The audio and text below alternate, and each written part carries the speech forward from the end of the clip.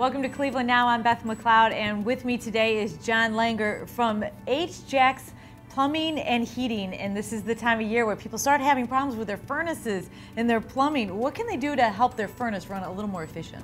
Really, the most important thing they want to do this time of year, Beth, is they want to have their heating equipment inspected and serviced by a licensed professional. That will increase the reliability and the efficiency of the equipment, and on the other hand, it'll also decrease the opportunity to have some of those emergency service repairs that often happen during the coldest times of the year.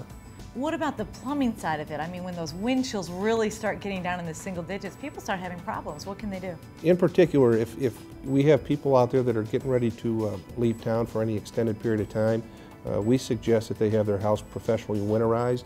At a minimum, they can shut down the water to their home at the main shutoff valve, drain down the fixtures, set their thermostat at 60 degrees and put the hot water tank on pilot. Now, I know from experience that these problems pop up not like at 8 o'clock in the morning, but like 2 o'clock at night or during the overnight hours. Can you help people then? We certainly do. And there's certain times of year where we're really prepared to go out after hours, and usually in the cold winter months, that's when those type of emergency situations occur. And only in the Cleveland area? Well, we also handle Akron and all of Lake County. Awesome. Head to their website. It's an awesome website, HJacks.com. Thanks a lot, John, for coming by. Thank you, Beth.